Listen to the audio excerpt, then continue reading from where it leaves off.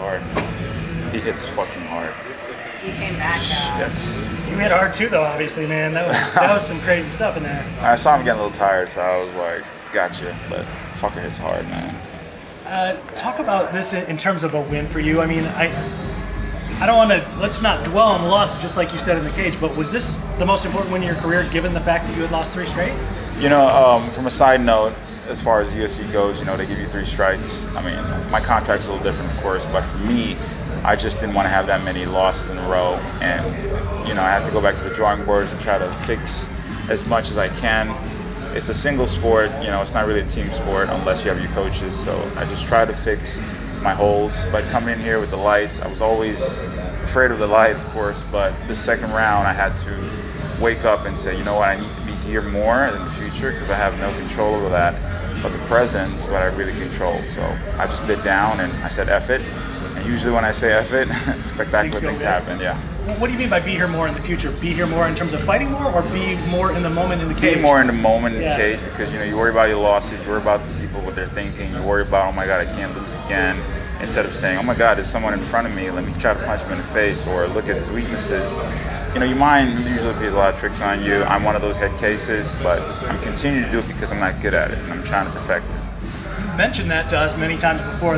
I don't want to call it a head case. You called it a head case. but that kind of that mental part of the game and how there is a fear of getting in there, and it's not necessarily a fun thing all the time. It's not, because I don't come from that background, and martial arts taught me to have discipline and self-defense reasons, not to go out and kill someone. So the killing mentality I don't have, but to pick someone apart, you know, it's more like a puzzle chess for me. I get more amused from that. If I can find your weakness, exploit it, from a competitive standpoint, I feel good.